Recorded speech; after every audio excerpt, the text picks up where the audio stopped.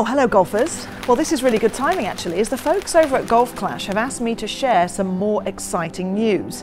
Now, the team over at Playdemic are delighted to announce they have signed a multi-year partnership with the PGA Tour. This means you'll be seeing real-world events in Golf Clash through to February 2025.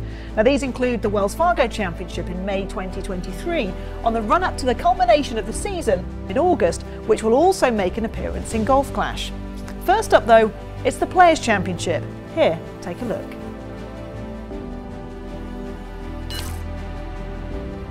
Introducing our second real-world course, TPC Sawgrass, all the way from sun-kissed Florida. And yes, we've got the iconic 17th hole.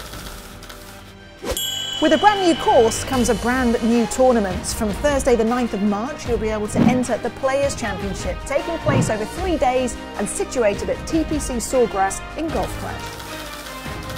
Now, as a reward for all your hard work in the Players Championship, you'll have the opportunity to earn yourself the Players Medal. Isn't it beautiful? And the fun doesn't even start with the Players Championship. Tee off with the Players Golden Shot, where you'll be able to try your swing at the iconic 17th hole. Now let's talk about the Players Ball, the ideal partner for TPC Sawgrass. It comes equipped with a combination of power and topspin boost, making it ideal for clearing the water. Not to mention legendary side spin to help you navigate your way to the pin.